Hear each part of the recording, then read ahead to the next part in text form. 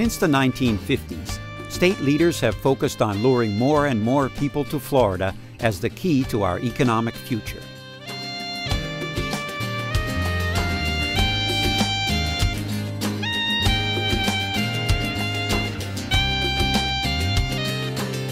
Growth, they said, was the road to prosperity, and building roads made growth happen.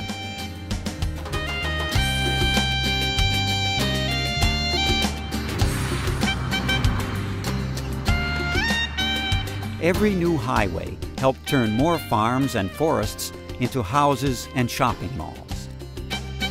They called it development, but it was really half a century of doing the same thing, of trusting that growth, any and all growth, and growth alone, meant progress and improvement. 1950-style development has produced more problems than solutions for Florida. Yet our transportation planners are still stuck on the old developer's highway when we should be changing lanes.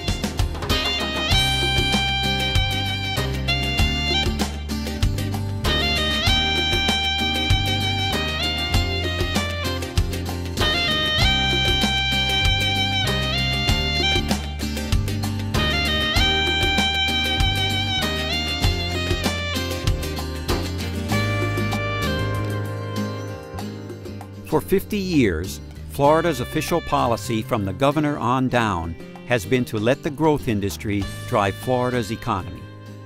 And what did we get for it? Compared to the rest of the country, wages and household incomes here are lower now than they were 10 years ago. Property taxes and traffic are both higher. Crime and high school dropout rates are the second worst in the nation. So what are we doing about it? Mostly building more roads to nowhere that land speculators soon fill up with residential sprawl, costing more in public services than it generates in taxes. Residential growth can't even pay for itself, much less add to our economy, but Florida's government still wants more of it. When they couldn't get it with taxes, they started issuing bonds. So tomorrow's taxpayers could pay for today's construction projects on the installment plan. For highways, in the form of tolls. Florida's original toll road, the so-called Main Line between I-75 and Miami, was the Florida Turnpike. How its financing was supposed to work is explained in this Florida Development Commission film. Revenue from tolls and rentals are applied to liquidate this indebtedness, and after the bonds are retired, the state of Florida takes title to the project. It sounds simple enough, but when the Florida Turnpike was finally paid off in the 1980s, tolls actually went up because the Turnpike District wanted money to build more roads. State law is supposed to limit how much South Florida motorists pay to support toll roads in other places. But almost 80% of Turnpike revenues come from the Main Line alone. After 6 years of operation, the Veterans Expressway in Tampa was only earning about half its projected income. The Polk Parkway just over a third. Why would anyone go to such lengths to build expensive roads that are grossly underused? The most often cited reason is to relieve traffic congestion. But the facts no longer support that 1950s idea. Walter Kulash is a much-quoted traffic engineer whose clients have included private developers as well as state and local governments. We are convinced that we not only cannot build our way out of road congestion, but that attempting to do so will make the congestion even worse.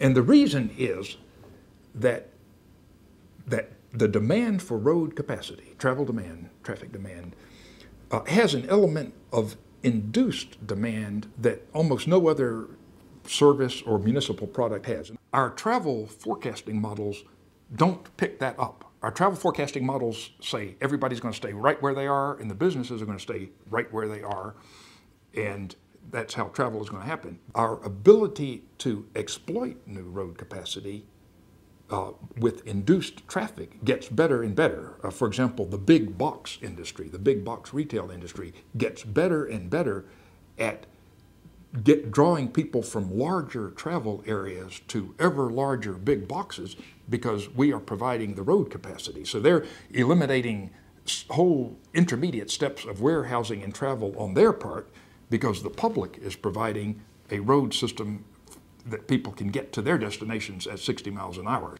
This kind of induced activity, it's unique to traffic. Doesn't happen with other municipal services. For example, if we increase the size of our wastewater treatment plant, used to be called sewer plants, increase the size of that, people don't use the bathroom more. That's a fixed amount, and so building a bigger capacity works. When we build more roads, yes, people move faster for a little while, but then what happens? They start moving farther, and they start moving much more, and so we quickly find that we have not solved the congestion problem. We have spread congestion, the same amount of congestion, over even a greater area.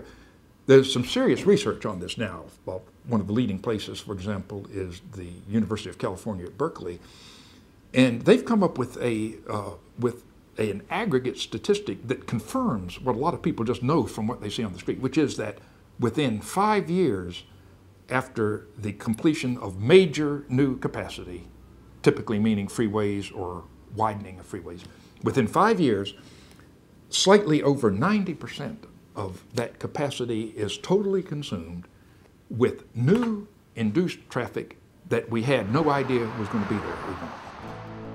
Things are not always what they seem. The sun may look like it revolves around the earth, just as building roads may look like a traffic solution. But neither idea is true.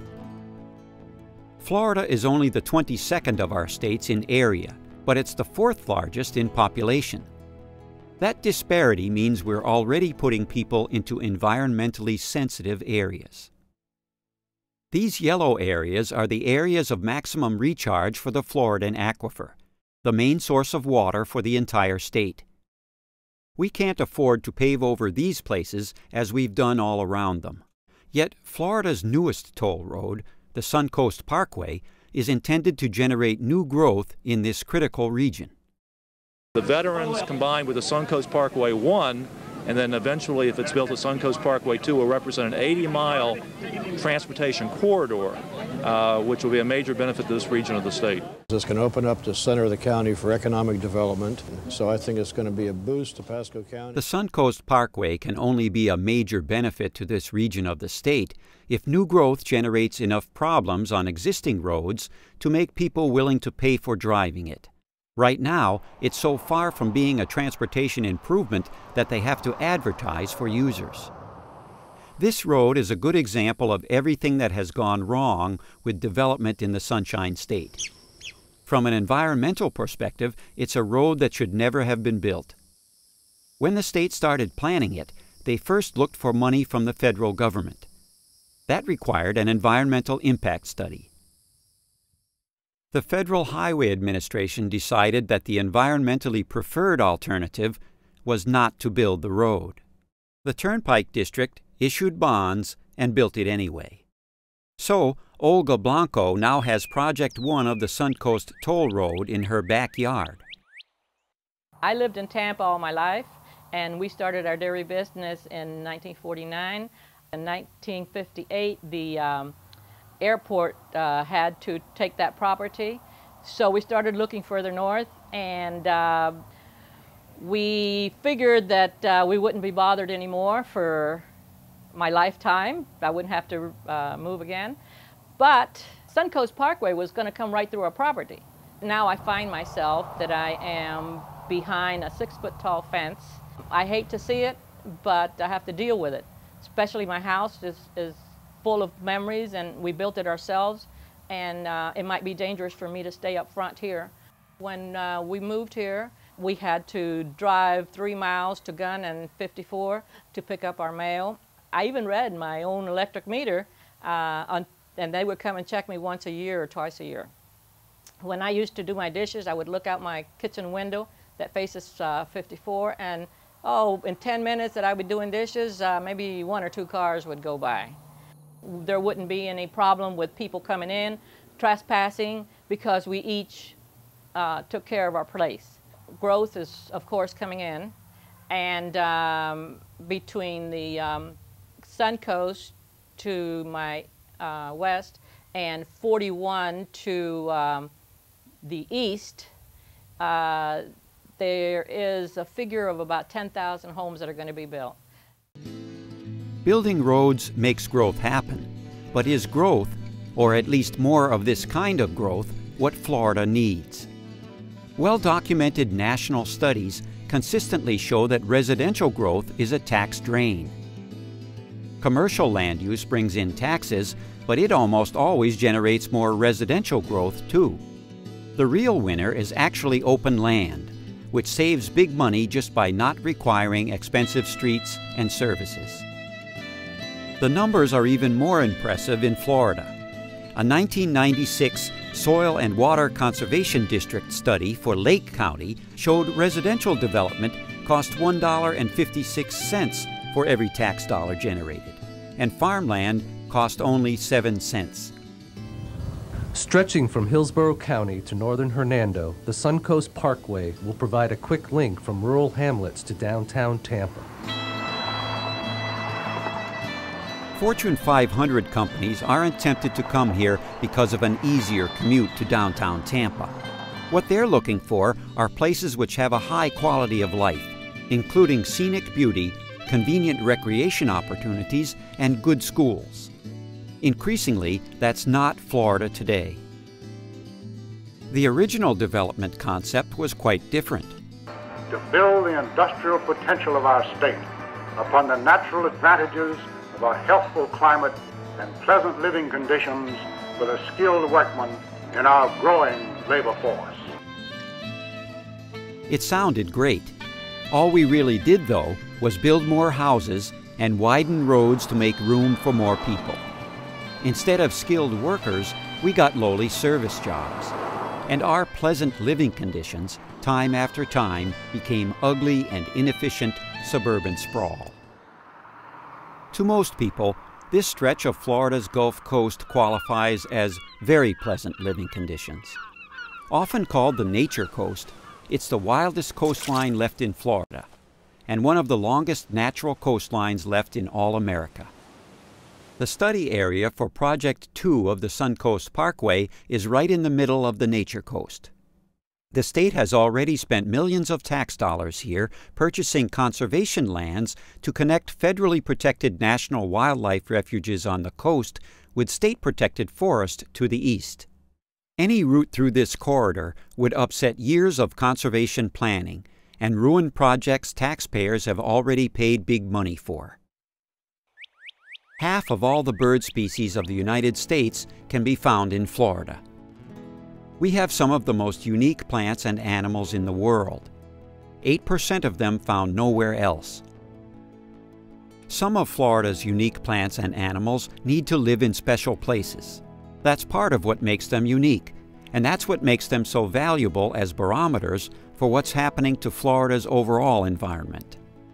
The Florida scrub jay, named for its special habitat, has declined to 10% of its original numbers because of habitat loss. The red-cockaded woodpecker is on the federal list of endangered species because it requires old trees for nesting.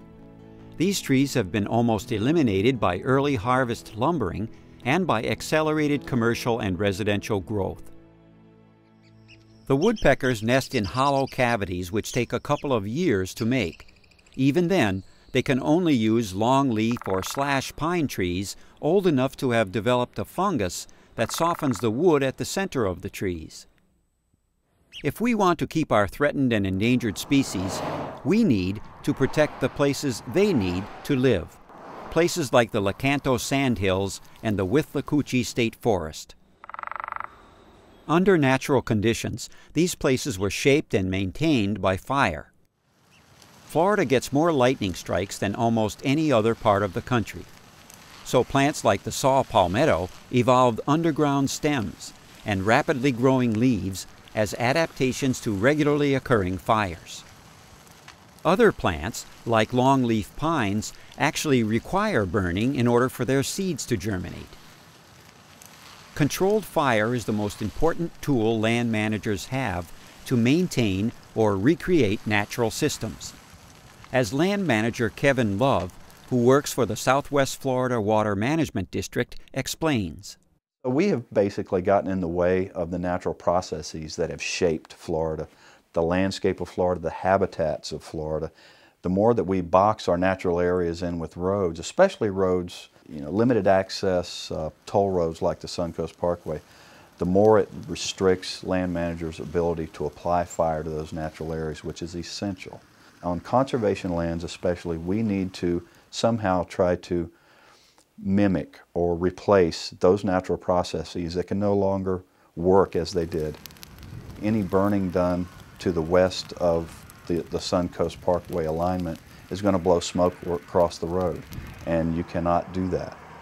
What land managers are forced to do then is to limit the number of days per year that they do burning. It's more costly to do burning. The ultimate result of that is going to be just a diminishment of the quality and the function of our conservation lands. Highways like the Suncoast and the growth they bring with them are also real physical barriers that eliminate or greatly reduce movement of species across habitat corridors. What's at stake here are not just a few large or endangered plants and animals, but whole natural communities, which also need smaller, less noticeable plants and animals in order to function. To save a species, we need to save its community. To save a community, we need to save a piece of the landscape of which it is a part. Connected habitat corridors are the last chance we have of saving Florida's hard-pressed natural systems. University of Kentucky wildlife biologist Josh Brown recently completed the last year of a 5-year study of the region's black bears. The ideal way to preserve this type of habitat would be to connect it to some other bear population in Florida. Problem with that is probably the closest bear habitat is Ocala National Forest, which is probably anywhere from 90 to 100 miles away. So we have to move across several different types of landscapes, and that's where roads come into play. That's where habitat fragmentation comes into play. Because the real key for the longevity for the Chassahowitzka bear is land acquisition. 2001 was actually the highest year on record for road kills for bears in the state of Florida. You're losing almost 10% of your bears a year simply to roadkill. And the bear has to move across all of these different habitats to find food seasonally at different times of the year. Animals inevitably have to cross a road in order to survive. And when we put a wildlife underpass in play, it's important to put it in an intelligent location, one that's going to be used. North of the city of Brooksville, you'll see 2 wildlife underpasses that don't exactly do their ideal function. One goes from a patch of habitat over to a current mine. This is not a good underpass. You're going from a patch of habitat to a mine where at varying times of the day you're going to see dump trucks, cranes, maybe even dynamite. No animal's going to use this. Suncoast Project 1 officials claimed they worked closely with the biologists. We've jumped through every hoop imaginable to get to where we are right now. We've got wildlife crossings all up and down. We've got 8 total wildlife crossings that we've put into this project, and fencing to keep the animals from getting on the road. They're only going to be able to cross at the wildlife crossings. And those are crossings that were established, set up by the different agencies we work with. The biologists, however, say otherwise. And in building, or the construction of the Suncoast Phase 1, they actually consulted my professor at the University of Kentucky, Dave Mayer. And Dave gave them suggestions where he thought legitimate or sufficient wildlife underpasses should be put in place on the Phase 1 of the Suncoast Toll Road. For some reason, unbeknownst to me, DOT or whoever was involved there pretty much put Dave and the other biologists' opinions off to the side and put these underpasses in what seemed like the most convenient place for them. The Turnpike District often chose which facts it wanted to believe. The Veterans Expressway, Seminole Parkway, Polk Parkway, and Osceola Parkway were all justified using traffic projections by the same consulting company that were wildly inaccurate. Revenues for the Suncoast Parkway also turned out to be below what was supposedly required by state law to justify building it. Initially, consultants projected that in the first year it would make $70 million in toll revenue. Through the years, the projections have decreased by $56 million. By law, the Parkway is required to show through its feasibility study that in the first 5 years, the roadway will be able to pay at least 50% of its debt service back to its bondholders. According to court records, a financial expert with DOT testified in 1998 that that meant the project would not be feasible if toll revenue dropped below the 5-year projection of $138 million, which it does. The most recent projections indicate that the project is miscalculated by almost $37 million. DOT says the excess money will have to come through tolls collected from other Florida turnpikes, or we would ask the local district, the local DOT district, or the counties, can you make up that shortfall? As usual, it's taxpayers who have to pay for these convenient mistakes, and current residents who have to sacrifice their backyards and neighborhoods so developers can keep making money bringing in more people. 50 years ago, our economy, population, and lifestyles were very different from what they are today. Back then, the original interstate highway system filled an obvious existing need. It connected America's cities to each other. Now, roads like the Suncoast Parkway are being put into rural areas to create a need. The bond prospectus for the Suncoast describes this plan for potential investors. The impact of land use lag, it says, is greater in the early years of project operation, with development building to or near expected levels over time. It goes on to cheerfully point out how the toll road will get used more and more as congestion on all other roads in the area comes up to expectations. The growth industry, of course, already knows this. Within months of the Suncoast Parkway's opening, they provided a bus tour of the new business opportunities so generously opened up by the toll road. Planning for congestion is almost nobody's idea of progress and improvement. Yet many people who ought to know better still accept this kind of road building as good for our future. The Sierra Club is fighting progress in hopes of protecting the Bay Area's environment.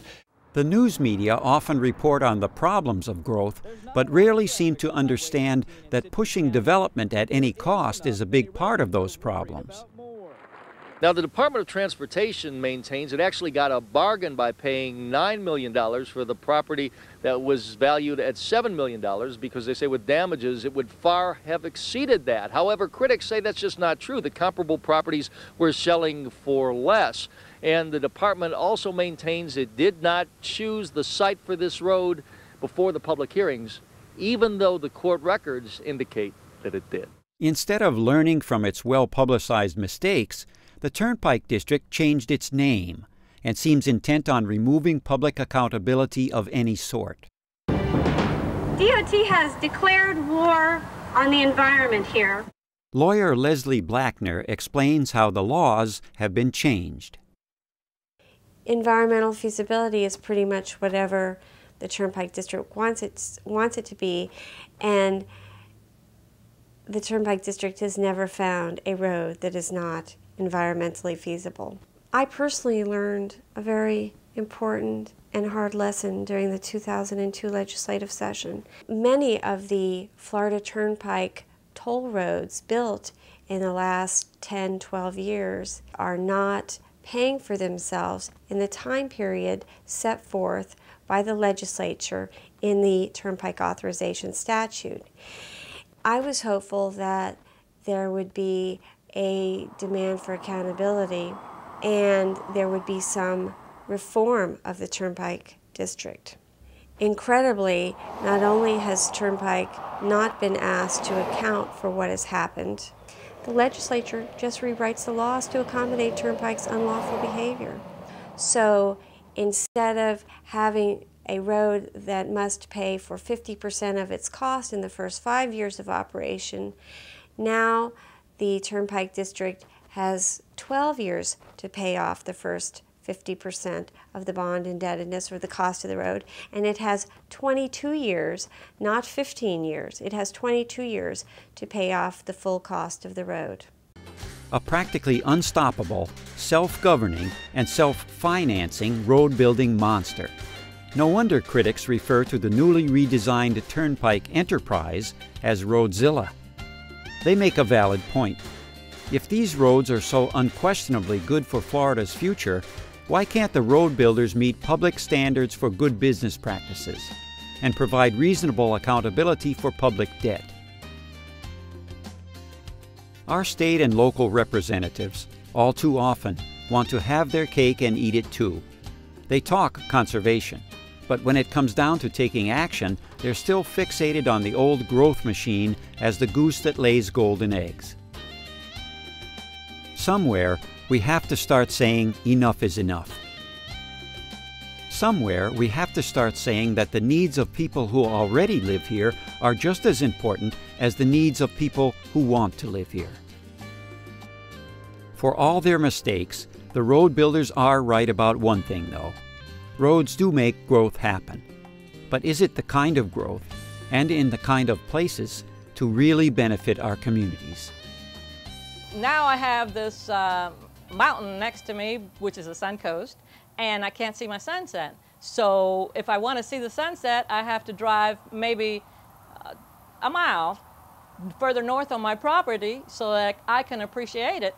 And I was aggravated, so I wrote this song, My Sunset. Each day I sat on my front porch so I could see the sunset behind the trees. But now I can't see the sunset anymore, 'cause the Suncoast Parkway popped up next door. Now I have to drive north on my old country road so that I can see that sunset behind the trees.